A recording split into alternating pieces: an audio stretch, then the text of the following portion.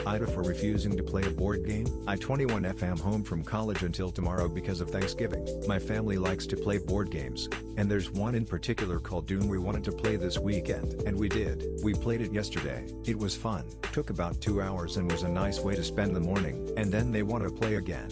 I'm tired by this point, so I'm not really into it, but the minimum number of players is 4. So my presence is needed. I want to play tomorrow instead, but my brother will have work, so fine, I'll do it. We play. I lose, as usual, and everything is fine until today, when my brother apparently does have time for a game before work, but I don't want to play again. We played twice yesterday, a total of close to 4 hours. I have zero motivation to play again right now, especially considering I'm terrible at it. I say this, that I don't want to play, but they can't play without me, and quickly start petitioning me. Look, I'm sorry, but games aren't fun when you play them over and over in a row. It's been a stressful weekend and I don't want to play again, but they keep guilt-tripping me. I feel bad because I don't want to upset my siblings, so I reluctantly go back to the table and sit down. I'm clearly not happy, but I guess I have to do this. But soon my mom, who is usually busy with work, comes to take my place even though she still has work to do. She's annoyed because she has to stop doing her lawyer work, and makes this clear to me too. I really do feel bad,